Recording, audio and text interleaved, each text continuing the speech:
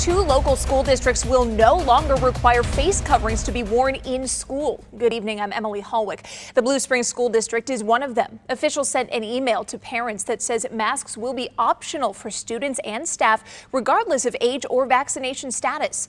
It says, please note the county still strongly recommends face coverings for individuals who are not fully vaccinated. While mask restrictions have lifted, other COVID-19 preventative measures remain in effect. And we've also learned tonight that Lee's Summit schools will no longer require masks for students or staff, regardless of vaccination status. However, Lee's Summit schools will still require masks for students and adults on school buses. We have the full letters that were sent to parents in both Lee's Summit and Blue Springs right now at KMBC.com. Also new tonight, Platte County is the latest in our area to ease mask requirements for fully vaccinated people.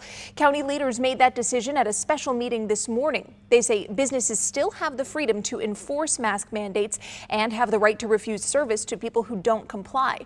Officials say if you aren't fully vaccinated, you still have to wear a mask. The county also rolled back social distancing and gathering limits.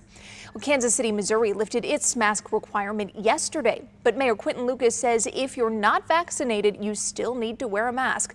Clay County also relaxed its mask rules along with Jackson County. On the Kansas side, masks are not required for vaccinated people in Johnson County, Kansas, but again, individual businesses can make their own decision.